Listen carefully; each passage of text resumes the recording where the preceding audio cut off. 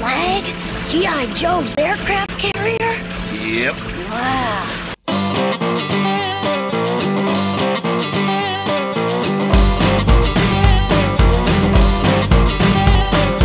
Hey guys, hello gorgeous. I've been wanting to review this one for quite some time, but seeing as how this is going to be my biggest swag review ever, I knew I'd have to wait until the new year and put some serious vacation time into this review. So here it is, the crown jewel of my collection, the holy grail, as well as the holy something else, the G.I. Joe Ultimate U.S.S. FLAGG Aircraft Carrier. I wish I could have done this review on a blank background like my other swag reviews, but this thing is just too big to fit through the door of my toy museum. And it seems as though every time I disassemble it and reassemble it, one of the connecting pieces either gets a stress mark or breaks. So in the toy room, this review shall be. The U.S.S. FLAGG is the largest G.I. Joe vehicle / playset ever created. It was named in honor of the man who created the G.I. Joe team in the comics, General Flagg. For those who have never seen a U.S.S. FLAGG in person, I cannot convey the humongousness of this thing. It is 7 feet long and 3.5 feet wide. Now you may notice something a little different about this particular U.S.S. FLAGG. After having it on display for a couple years, I decided that it was a little too short for how long it was, and I also didn't like how immobile it was. Once the struts are put down and the flag is put on top of it, that is where it's going to stay. And any attempt to move it, or any accidental bump, is just going to break pieces. I got the idea for the second level of this flag from G.I. Joe Berg on YouTube. You definitely want to check out his U.S.S. FLAGG review on YouTube when you're done with this one. I'll get into the particulars of the customized areas of this flag later on in the review, but to start, I'm going to cover what was included with the original Hasbro release. The U.S.S. FLAGG tops many people's lists of greatest playsets of the 80s, or of all time. I prefer to think of it more as an environment than a playset though. It does have a few gimmicks that you can play with, but it serves more as a display table for your other G.I. Joe vehicles than a playset. It's made up of the deck, which can hold several vehicles. And some of these vehicles are huge themselves. The Phantom itself is huge. The Sky Striker is a big ship. The Tomahawk takes up a lot of space. And all of these fit very comfortably, along with a bunch of other vehicles on the flag. The deck on the flag is so big that you can easily fit multiples of the same vehicle. You can have several Conquests, a couple Tomahawks. You can put a bunch of Sky Strikers on this thing. Even on a little side area like the elevator, you can easily fit 3 Skyhawks. And I think that's what's really cool about the flag, being able to easily display multiples of the same vehicle. Connected to the huge long deck is the 3-tier superstructure, which features interior and exterior display options. The outside part has 2 balconies, perfect for displaying higher-ranking Joes, like this custom General Larry Hama figure, the man who breathed life back into G.I. Joe. The lower balcony features a ladder which will take you up to the higher balcony, where you can put the real bigwigs of G.I. Joe. In the G.I. Joe Real American Hero cartoon, the flag was actually sunk in the episode Computer Complications, but was recovered a few episodes later in Raise the Flag. Here's another little customization I've done to my flag. I've put in some windows, as well as a touch light. That's the outside of the superstructure. Now let's take a look inside. Here's the bridge, featuring the Admiral's chair, and a bunch of computer consoles. Admiral, bogey's at 2 o'clock. How long before they're on us? Less than a minute, sir. And the steering wheel. You can see these Joes are living dangerously by letting shipwrecks steer. With a little seafaring luck, we'll have a very boring voyage. There's plenty of extra space all throughout the superstructure for little additions like tables or this wind-up satellite. Below the bridge is a computer room, or communications room, with a ladder that connects the two. Beside that computer room is a weapons or missile storage room, and there's a little bit of extra space for something like this missile or another rack. Beside that is just an empty room, with a door that leads out to the deck, and a ladder that'll take you up to and another little empty room, which I've placed a bunk in for some Joes to crash. Beside that is another computer room or communications room, which has plenty of room for a table and more electronic gadgets. There's a ladder that'll take you up to the mast. And this is what gives the flag its height. The mast is made up of several antenna pieces that fit together, and also on the back is the net radar. The tower is often overlooked because it's all about putting the vehicles on the deck. And the interior might not even be seen if you have your flag against a wall, but it has many cool diorama options. Alright, let's talk about the custom lower level. I'll walk you through step by step how I created mine. First, I started out with a giant piece of particle board, one that was even longer and wider than the assembled deck of the U.S.S. flag. I placed the deck pieces on top and I drew out the shape that I'd be cutting.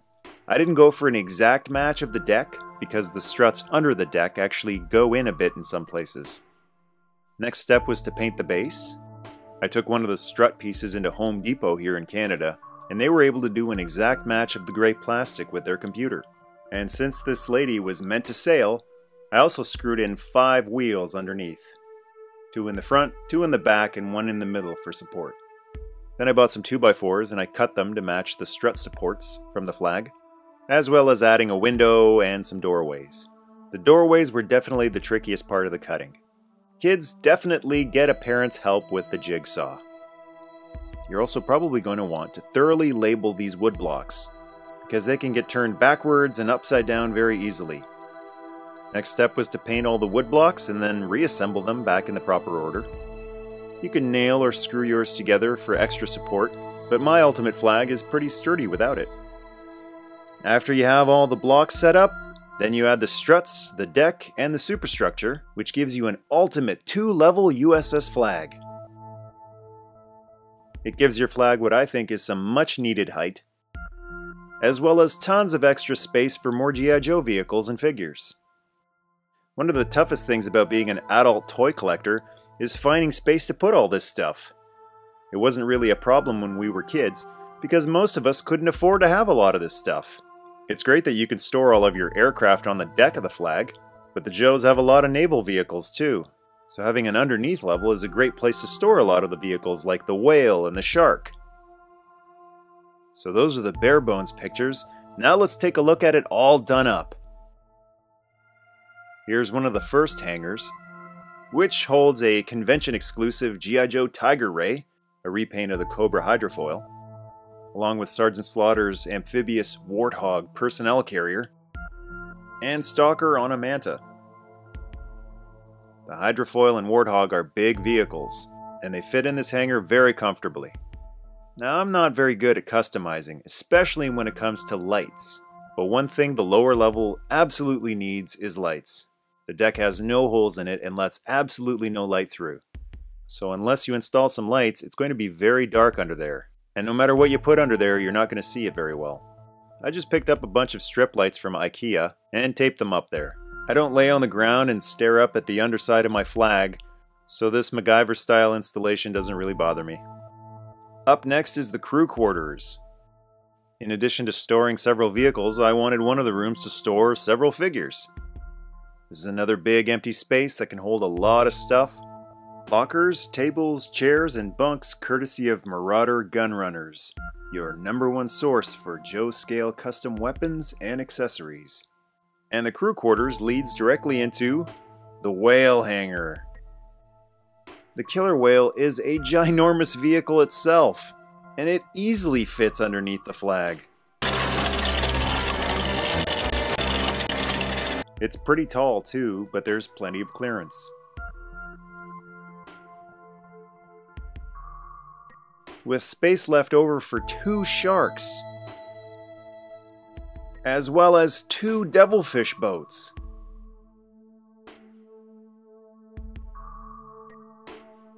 The whale is a really awkward vehicle to display, but this is my absolute favorite. Looks great with a light right above it.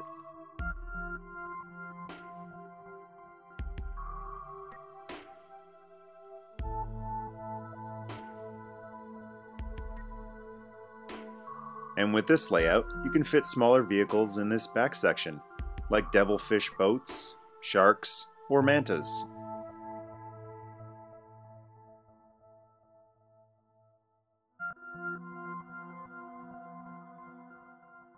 Connecting to that hangar is a motor pool. Not all the vehicles on the Flag have to be aircraft, boats, or submarines. It could be transporting vehicles to G.I. Joe headquarters. This is a support block for the tower, but I decided to cut a window into it to be able to see inside. With the layout that I decided to go with, it's not a room that you can easily look into, but there is ample space in there. Enough for 2 Off-Strikers, a Vamp 2, as well as a Silver Mirage. Here you can see the connecting corridor to the whale hangar.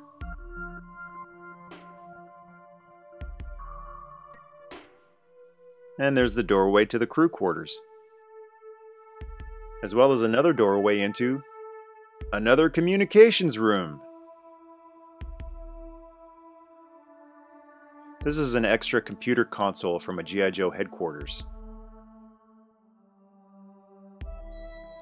There aren't many vehicles that you can fit into this little space underneath the deck elevator, so I decided to just make it another computer room.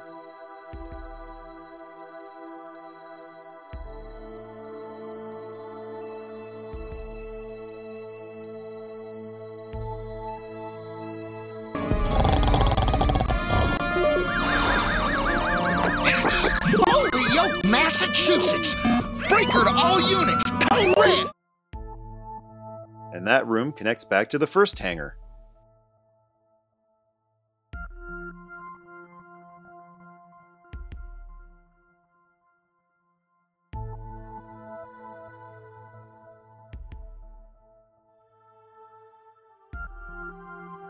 And here's a cool feature with the lights that I installed. They change colors. You can go into sonar mode, or James Cameron Blue Abyss tint. Or if Cobra attacks. Condition red! Red alert! Red alert! All hands on deck! All hands on deck! Somebody wake up Shipwreck! Shirking duty!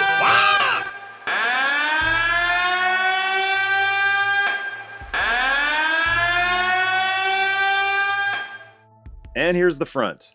There's space for a couple figures here, but unless they're Leonardo DiCaprio and Kate Winslet, I find they look awkward standing at the bow of this ship. It's much easier to see the anchors now with the lower level, and they have further to hang.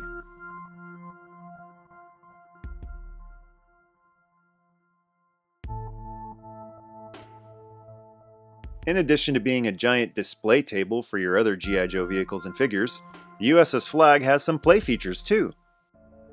This girl has some serious firepower. They're in for one heck of a shock! On top of the tower, there is a swiveling 6 missile launcher. It pivots up and down, spins a full 360, and the missiles are even longer than a G.I. Joe.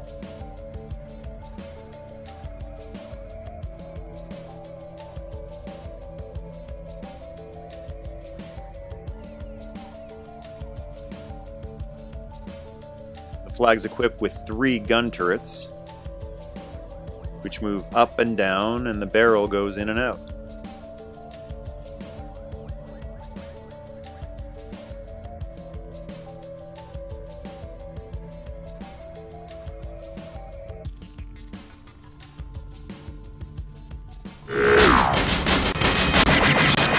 We've been hit!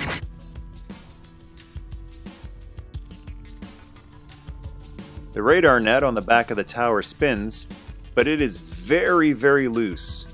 Just gently touching it is enough to make it pop out. If you want to spin the net, you're going to have to hold it in place.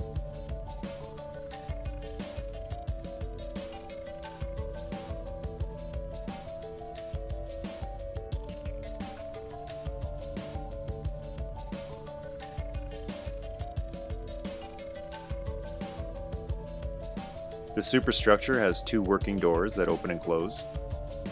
I like that they don't snap into place. One less thing to break. And there's also the Admiral's boat, which you can deploy. It's an oddly shaped boat. Joes don't really sit in there properly, but it looks nice. And the deck elevator. This part is supposed to go up and down, but the strut supports are much thinner than the rest of the struts underneath the flag. I've stressed and cracked the supports underneath from even gently trying to move this elevator up and down. It's very finicky, so I'm not going to push my luck here. I prefer having it up anyway and just using it as more deck space for things like Skyhawks. There's a couple of satellite dishes so the G.I. Joes can watch their stories on TV. It goes up and down and left and right. And there's a crane hook, which you can attach vehicles or divers. Climb on! They'll hoist us aboard!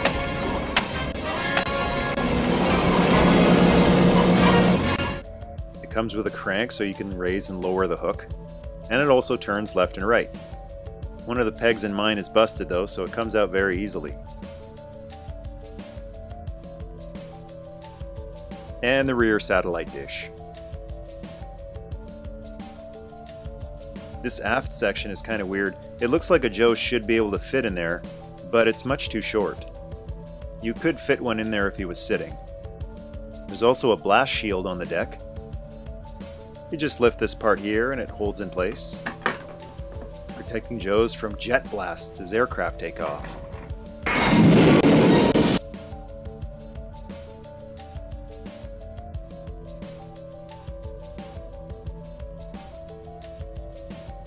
And this is one of my favorite features of the U.S.S. flag.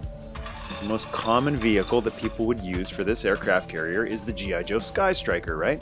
So they included this hook, which can be clipped into the back of a Sky Striker, and the hook catches this cable as the Sky Striker lands. The Sky Striker came out in 1983, and I think it's pretty cool that they designed that back section to work with a vehicle that would come out 2 years later.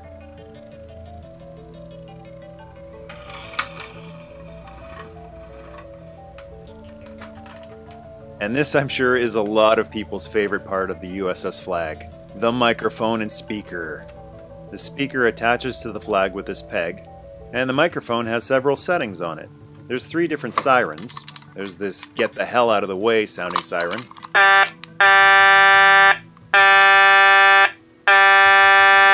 This one sounds like a red alert.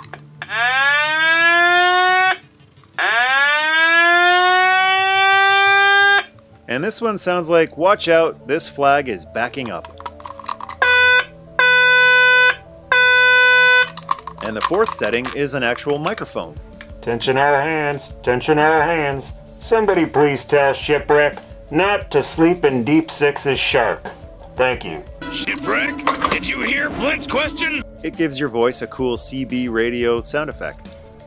Also included with the flag is a vehicle, a refueling tank and towing vehicle. The gas tank comes with 2 hoses and nozzles to refuel your G.I. Joe aircraft.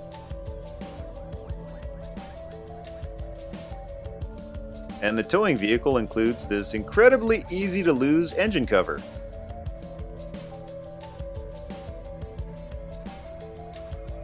The towing vehicle can also be used to tow a Sky Striker.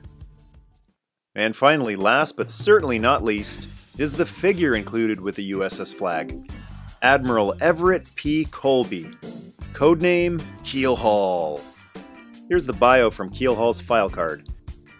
Graduated Annapolis and Navy Flight School, flew Phantom F-4s off the Intrepid in the late 60s, attended the Naval War College in Newport, Rhode Island, and the Armed Forces Staff College. Holder of the Navy Cross, DFC, and Air Medal, Keel Haul is a respected military historian, a nationally rated chess player, and possibly the world's worst clarinet player. And these file cards always featured a quote from another Joe about that Joe. This one reads, Keel Haul was always cool. He could set an F-4 down on a carrier deck at night with half his instruments out and walk away whistling. You know what it's like to land a carrier at night? try jumping on a moving skateboard while blindfolded. It's one of the things I really loved about G.I. Joe growing up. The file cards always had a real-world military feel to them, as well as a quirky sense of humor. There were two versions of Keel Haul, one with a silver patch on his right shoulder and one without, and he comes with a very easily lost silver gun.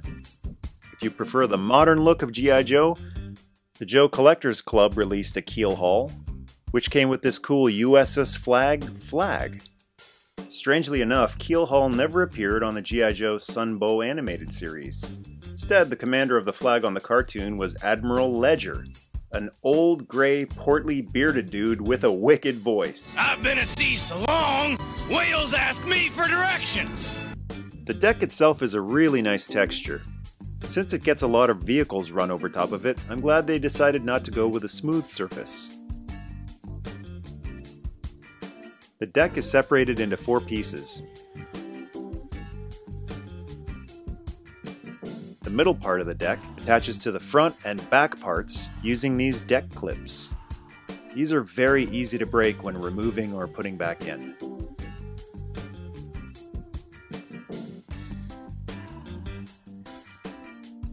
And another easily lost piece, the 2 Y pins for the superstructure. These were literally the last 2 pieces I got to complete my U.S.S. flag. The flag also came with this barrier, which connects to the struts underneath the deck. But this piece isn't necessary with the custom underlevel that I've made. All it's going to do is block the view. Alright, time for a few comparisons. Here's the ultimate U.S.S. flag beside one of the other biggest G.I. Joe playsets, the Cobra Terror Drome. The Terror Drome is about 1/4 the size. And here's the huge G.I. Joe Mobile Command Center, looking minuscule next to the U.S.S. flag. You can literally fit several of these mobile command centers onto the deck. And here's my favorite G.I. Joe playset accessory for the flag, the G.I. Joe Tactical Battle Platform. I think these 2 sea-based playsets look really nice together. Abandoned ship! Abandoned ship! Swim for the battle platform! And the custom lower level seems to make them more in scale with each other. Without it, the deck of the flag would be the same level as the battle platform. And for you Transformers fans out there, here is the largest G1 Transformer ever made, Fortress Maximus, on top of the U.S.S. flag. This Transformer is colossal, but he takes up very little space on the flag. He's really heavy too, but this U.S.S. flag is super sturdy. And the flag is actually technically taller thanks to the mast.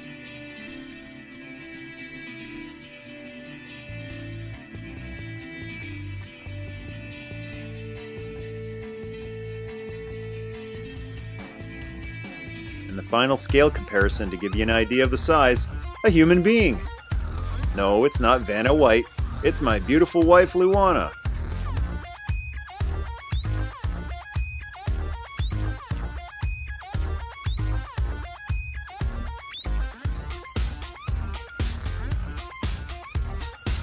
So it wouldn't be a 360 swag review without a 360, and since this thing is a little too big to go on the turntable, we're going to actually give it a spin, so wish us luck.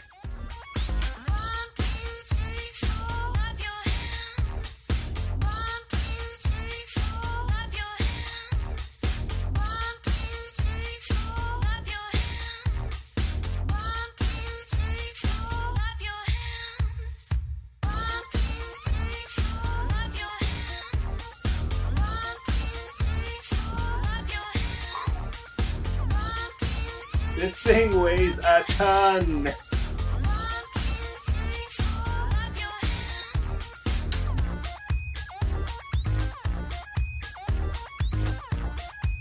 Thank you very much. Big round of applause for my wife for the help. Hope you enjoyed the ultimate U.S.S. flag review. Yo, Joe.